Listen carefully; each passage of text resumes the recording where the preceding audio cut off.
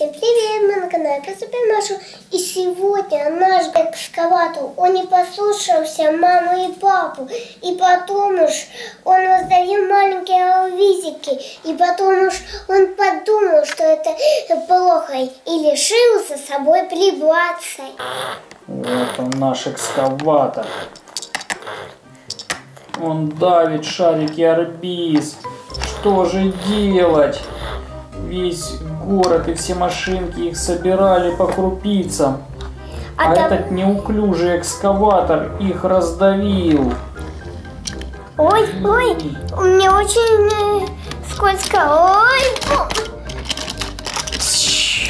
Ой-ой-ой. Из-за того, что так скользко было на дороге от этих шариков ОРБИZ, наша машинка Lamborghini, она перевернулась. О нет, Lamborghini, что с тобой такое? Это ты все наделал? Ну, извини, Lamborghini, я сейчас тебя переверну. Из-за тебя теперь мои колеса очень скользкие, и я теперь поцарапанная. Поеду я теперь чиниться. Мне тоже надо ехать починиться. У меня бампер испорченный. Эх ты. Пойду чиниться и приду потом тебе помочь. Один же ты не справишься. Ну что, ребята, я не знаю, что делать. Поеду-ка я к маме и папе и извинюсь. Джин-джин-джин. Ой, и мне стало уже скользко. Мама, папа, извините меня, но я нечаянно наехал на шарики ОРБИЗ и случилась авария. Две машины столкнулись. И потом они поехали на ремонт. Что же мне делать?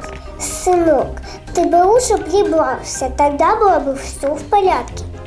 Если ты нечаянно наехал, то бы сразу ты убрался, а не сразу так уехал. Сынок, я поеду с тобой. Не хочу я тебя оставить в беде. Джин-джин-джин. Джин-джин. Вот, пап, я здесь вас бросал.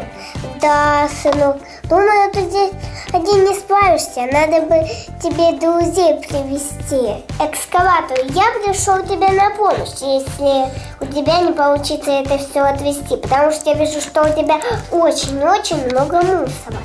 Давай, грузи, я отвезу все на свалку. Хорошо. Так. Много мне грузи, я могу прямо все перевезти. Ой, одна очень скользкая. Наверное, из-за нее та машина споткнулась. Ну, это, наверное, потому что это все скользкие. Я плавно все делаю. Конечно, грузи еще 3, и я все отвезу на свалку, чтобы потом не было мусора.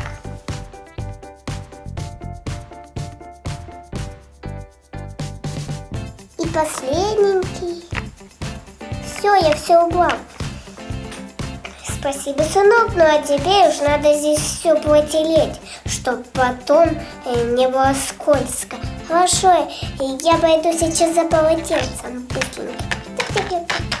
Ой, как скользко стало. Пап, я уже привез. Ой, бус. Ой, бампер прямо врезался. Ничего, теперь все против.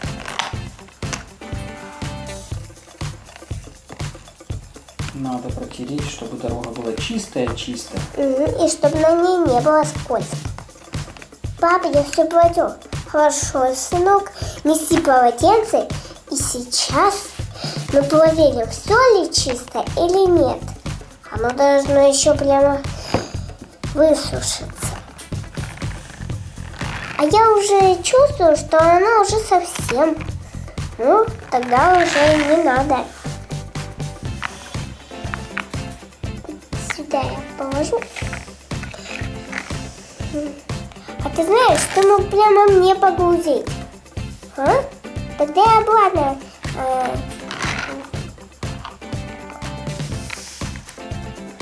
Вот-ка молодец, какой трактор. Он решил не сорить в своем городе. Ну все, я поеду. Пока. Пока. Погрузчик.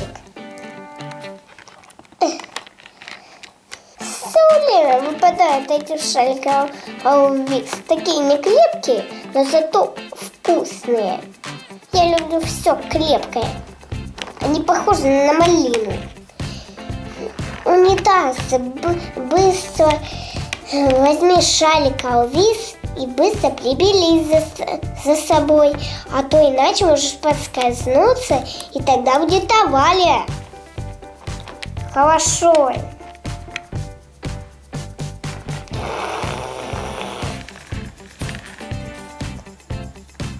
Ребята, а вы знаете, что наш экскаватор, он понял. Он всегда решил смотреть по свои большие колеса, чтобы опять не наехать на маленькие шарики ORBIZ. И чтобы не случилась авария. Если вам понравился этот мультик, ставьте лайк и подписывайтесь на канал Машу. Всем пока-пока. Пока!